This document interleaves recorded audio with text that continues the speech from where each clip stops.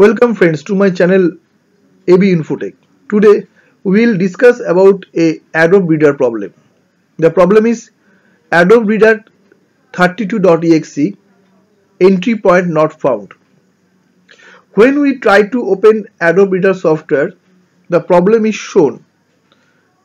The problem is occur due to bad upgradation of Adobe Reader software, and basically the problem is shown in Windows 7 operating systems.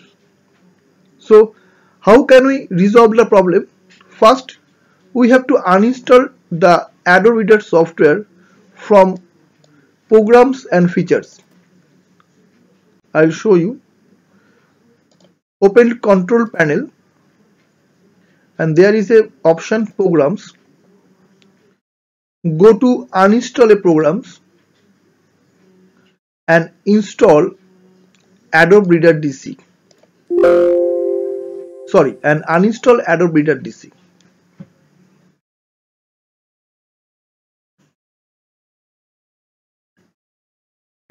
It will now remove your Adobe software from your computer.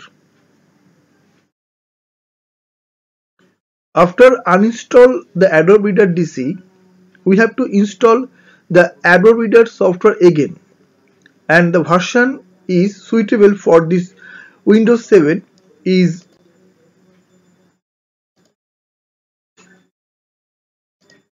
Adobe Reader DC 18.2005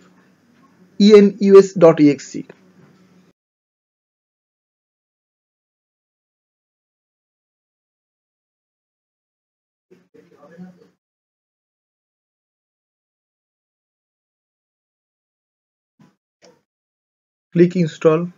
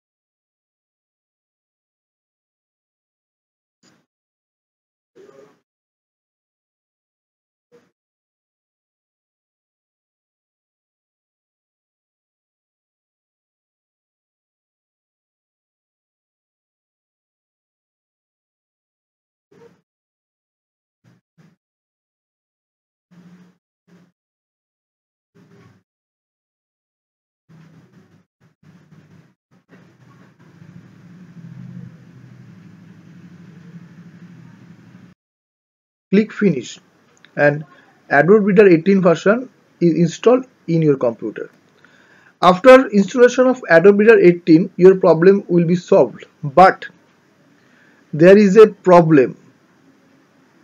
If your Adobe Reader 18 version again upgrade to the Adobe Reader for 24 version, then problem will be again arise in your computer.